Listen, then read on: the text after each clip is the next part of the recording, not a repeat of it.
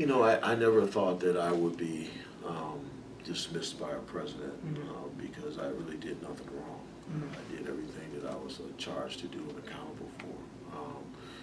You know, did I ever feel like I should leave? Never. That I should resign because of the pressure that I was under. Never felt that.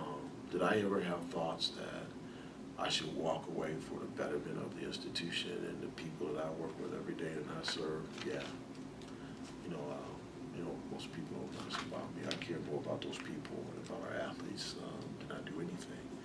And so, should I do something that would help make it better for them?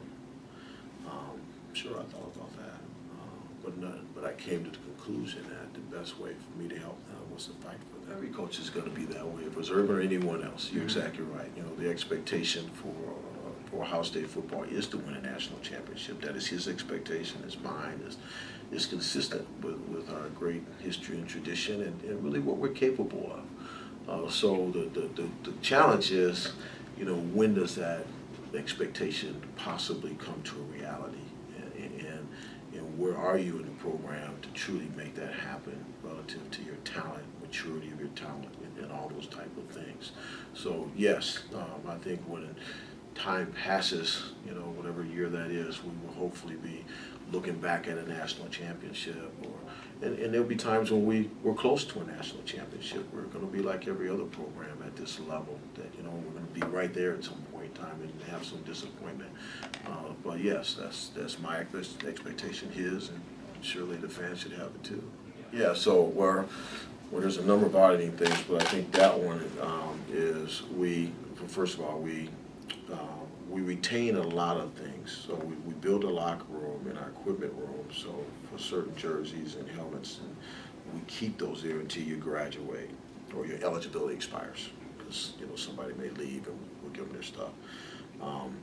But also your rings, your gold pants, if you have them, there's times when you have to bring them in and certify that you've retained them, or certify where they are, because you may give them to your mom. You might have a divorce situation and your mom is somewhere else. We got to certify that she's got it. So we periodically do those spot checks as an audit deal to make sure you still have the things that we gave you. Is that a random process? It's a random process. Yeah, it could be tomorrow. So it just kind of like drug testing.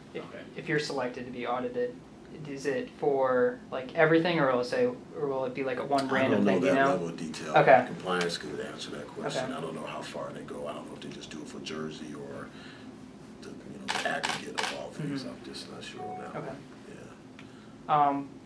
Yeah. Another thing that report We said. do the same thing with cars, by the way. Oh really? Yeah. Okay. Yeah. Is that for the cars? Is that like just to make sure like the registration? I guess. Yeah. So you register with us. You have a car. You register that car with us. We check it every now and then just to make sure there's no change. And this is all brand new? All brand new. So Okay. we'll go over to the parking lot, walk around, check cars, check VIN numbers, things of that nature, just to make sure nothing's changed, or see if there's any new cars that pop up. We'll say, okay, whose car is that? Might be Dan Walper's, might be yours visiting, but we check them all out just to be sure that nobody got a loaner car that they shouldn't have. Okay.